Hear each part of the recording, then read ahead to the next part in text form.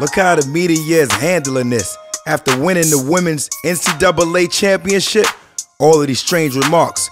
Cause Angel Reese displayed to John Cena, "You can't see me," to Caitlin Clark. Now on Twitter, a mass audience talking about she classless and lacks sportsmanship. That's strange, King. Especially when Caitlin Clark initially did the same thing.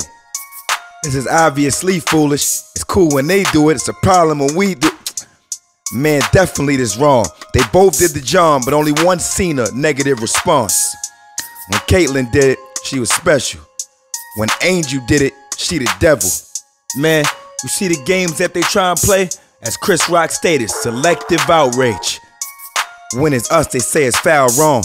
They despise a black queen with a crown on. When they see you start to glow, they start to tripping it. Same thing with Sha'Carri Richardson. Got banned for a blunt one. This Russian skater still played despite testing positive for a banned substance. Oh nah, that's ridiculous. Dr. Umar voice. You don't find that suspicious? I guess these the same people again who bashed Serena for sea walking after a win. This is wild to me. Clear case of the LeBron shut up and dribble mentality. At the end of the day, do what you want to. Black women do not need to be humble. Y'all got it backwards. You mean after all of the hours she spent up in practice, perfecting the skills to get it right, just for the media to try to dim her light?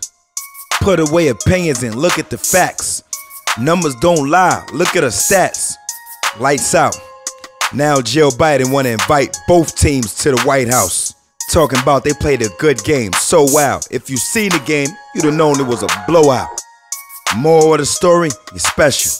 No, you're not too hood or too ghetto. You a champion, representation for the people. The John Cena hand was right, they can't see you.